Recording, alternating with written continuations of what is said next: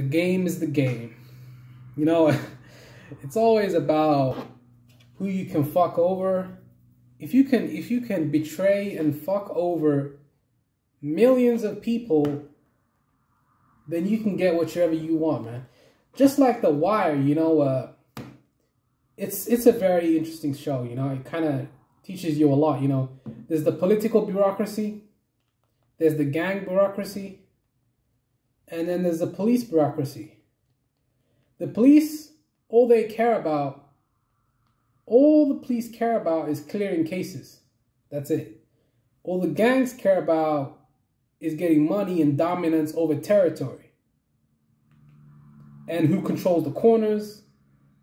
And when you're a character like Stringer Bell, you know, he's more of the, you know, it's like yin and yang. Stringer Bell is the businessman and he's the logical guy.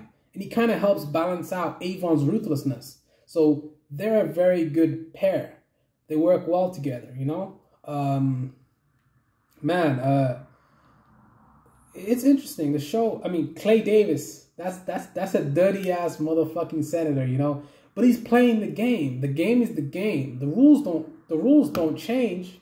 The players change. The game stays the same. Always. Doesn't matter what it is. You know, it's like every fucking body is operating under the veil of democracy, under the veil of fairness, acting fair, treating everybody fair. But in reality, the reality couldn't be further from the truth, man. Nobody's treating nobody fair.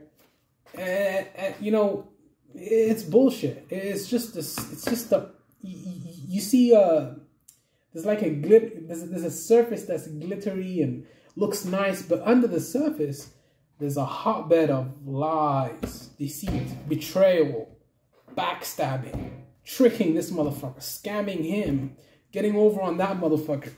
Did you guys see when he was in the courtroom and they had him dead to rights, Clay Davis? Because he was a corrupt official, you know, they had him dead to rights. But he pulled the wool over the entire audience and he pulled the wool over the prosecutor. At the end of the clip, the motherfucker was Clay Davis, man. That motherfucker slimy than a motherfucker. You know the saying goes, he's a crook, but he's our crook. He's my crook. You know, man, I mean the stuff is like, wow. You know, the game is the game, man. It doesn't change. It never changes. It's the game. The game is the game. You either play the game or get played. Just like Omar. You know, Omar has values. You know, he has a code. A man has to live by a code. And he lives by that code. We hadden natuurlijk een hele And that, have another fucking ad on this shit. But the code, the game is the game. You know, he doesn't target civilians. You know when you're in a drug game, there's no rules when you're selling drugs and dropping bodies left, right, and center. There's no rules to that shit. There's no rules to that, man. There's no rules to that shit, bro. There's no rules to it, man. There's no loyalty in that game. It's just ruthlessness. It's about who you can fuck over, because if you're a drug dealer, there's no way you're going to be able to go to the cops because you're a drug dealer. You're selling drugs, dude. If you get robbed, you got to get your pistol and go after that motherfucker that robbed you. But you know, the thing is, yeah, it comes back to you in all walks of life. You can use the principles of the 48 laws of power in every walk of life. If at your job, you can use it at your job. Shit. Anywhere with your relationship, your job, anywhere, dude, like any fucking where. On YouTube, the game is the game. Don't be mad at the game. Don't even be mad at the players of the game. Man, this shit is crazy. The whole show is like predicated on who can I lie to, who can I steal from, who can I trick. It's all bullshit. It's all bullshit. It's all a game. It's all a game. It's all a game, man. Omar. Why was Omar loved so much in the game? Why was he liked so much by the audience? I think it's because he had a code and he stuck by the. Shit, this shit's too loud. He had a code and he stuck by that code. No, he didn't kill anybody outside the game, but he was always robbing drug dealers for money. Robbing stash houses. And when his grandma got shot up on the Sunday morning, her hat got shot up. He went after Avon Barksdale and that other dude. What's his name? Stringer Bell, right? Stringer Bell. Stringer Bell. I would recommend everybody watch The Wire, man. Because it's a great show, And people tell me, nobody tells me. I read this on the comment section, but motherfuckers in the comment section always say that it's all a game. It's all based on real life. It's based on Baltimore and the drug trade, man. It's about the drug dealers and the politicians and the police. The politicians run the police. The police commissioner gets appointed by the mayor. And then the commissioner has stats that he has to follow. Like, he has... all they care about is the case. And then after that case is over, the next case. It's one case after the other. That's all that matters. All they care about is clearing the case. Because that's what they get paid to do. That's their job.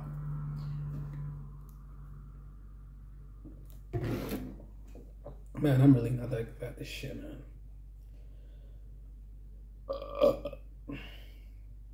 Season 1 was about... what was Season 1 about again for The Wire? Season 1 was really just building up the character, right? Building up the characters, introducing us to all the different characters. D'Angelo Barksdale. Man, D'Angelo Barksdale's death really, like, screwed with me, man. Like, for real. That dude died even though he didn't even snitch. He didn't even snitch, dude. He didn't even snitch. He didn't... well, the reason they killed him... was it because he was thinking about snitching? No, that wasn't why they killed him. I guess they killed him because he knew too much. Well, of course he knew too much. He was part of the game. I mean, they could easily replace him, though. Slim Charles could take... I mean, D'Angelo was never built for the game, though. He was just born into the game. He never liked the game. He was just part of it because he was born into it. His dad... I believe his dad was a real gangster in the game. And apparently he's somehow related to Weebay as well. No, he's not. He's not related to Weebay. Weebay is a different character. And his dad was the real gangster. His dad was in jail, paid his dues. And then Avon, his mom, Brianna, she was part of the game. But, man, that was really sad, though. Brianna died. No, she didn't die. What am I talking about? Brianna didn't give a fuck about her own child. She was the worst parent ever, man. She cared more about the game than her child. She cared more about the game than her child. Man, this shit is crazy. The amount of corruption, lies, thievery, just straight bullshit. Deception, betrayal, lie after lie, and bullshit after bull. Levy, that dude is the scheming 2-bit lawyer I've ever seen in my life. But that motherfucker knows what he's doing. He knows he's going to get paid regardless. He has billable hours. That's all he cares about. How many hours these motherfuckers going to pay him. All he cares about is his billable hours, man. That motherfucker don't give a fuck about anything else. And he's part of the... well, he's not really part of the game. He's a lawyer, right? Man. Dudes like Barksdale. Barksdale's the ruthless one. And D'Angelo didn't want to be part of the game. Wallace got out the game, but they killed him because he was going to snitch. Damn. Cheese, that dude talked too much. Had a big mouth. Had to go. Too stupid.